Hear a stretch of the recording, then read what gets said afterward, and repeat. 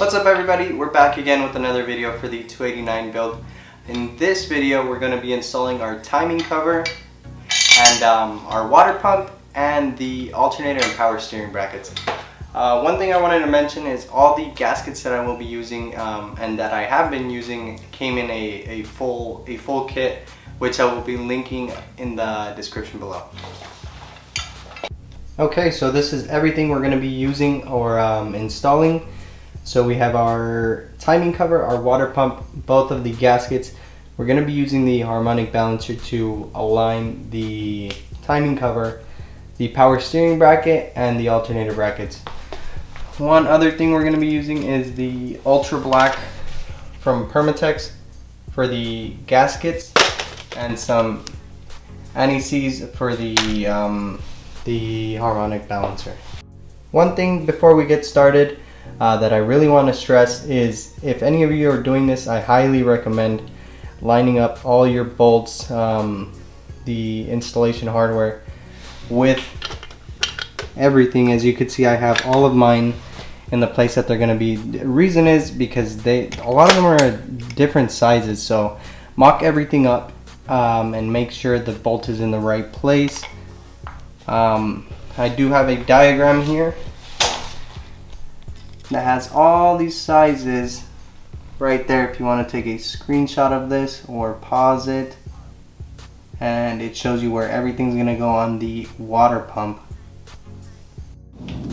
Okay, so first step is we're going to be applying a light coat of the ultra black onto the timing cover gasket. It's going to be just a light coat. You are going to want to wear gloves for this so you won't get all your other parts dirty, but let's go ahead and just put a skim coat.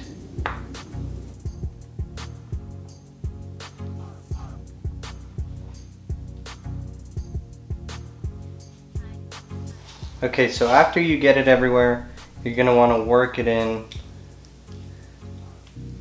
Just putting a light coat everywhere. And you're going to go ahead and do it on the other side anyway, so it doesn't matter if you get the other side dirty.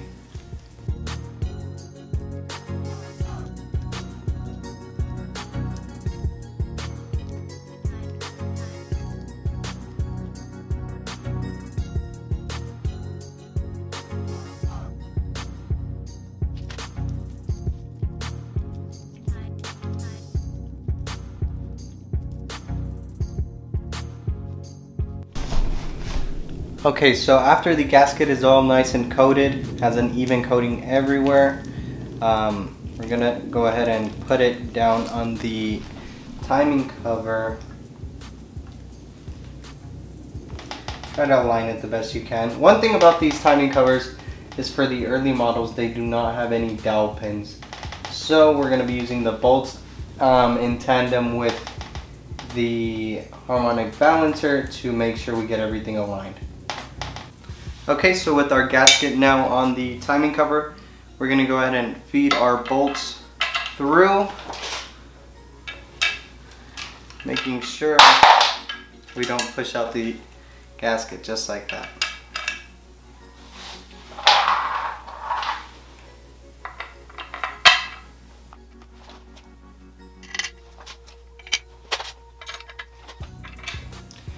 Okay, so double check, making sure everything is okay, and we're going to go ahead and start feeding these bolts in.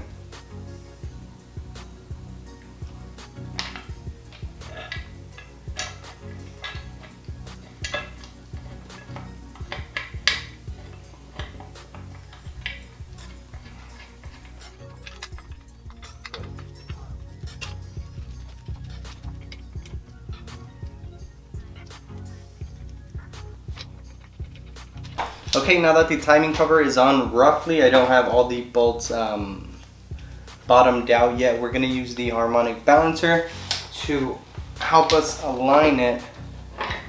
Like I said, these do not have dowel pins. So there is a installation tool for the harmonic balancer, but we're just going to walk it in with the bolt.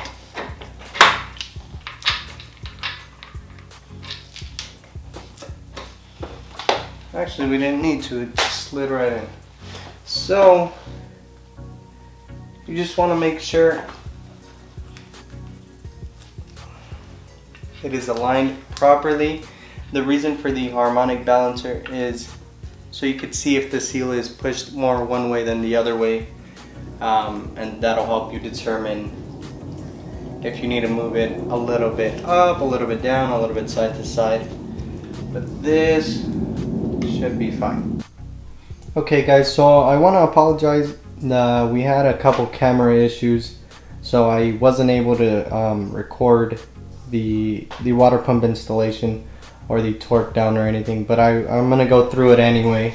So after I put on the timing cover, I just snugged down the bolts, and I put some RTV, a light coat on the water pump gasket, just like we did on the timing cover gasket, and made sure everything aligned and went in. And after that, I put on the brackets just so we could torque everything down at the same time. And once we got everything all snugged up, I torqued everything down, well, that was accessible with the torque wrench, down to 15 foot-pounds. But everything's looking good right now. Hoping we don't have any leaks now. Oh, I also put in the mechanical fuel pump. Might as well, I was already in there. That got torqued down to 15, in between 15 to 20 foot-pounds. But yeah, if you want to install that one, you just have to rotate the crank so it could fit in flush, and when it fits in flush, you just go ahead and torque it down. Alright guys, so I do want to apologize once again for the camera issues we had. Unfortunately, we weren't able to get most of the install, but I hope I was able to explain it well enough that it was clear. But it is what it is. Next up, for the next video, we're going to be doing the oil pump, the oil screen, and the oil pan. So stay tuned for that. That will again be the next video. To follow along with this build and the fastback, please like and subscribe. It'll be a huge help. Any comments or questions, leave them down below. And yeah, we'll see you for the next video.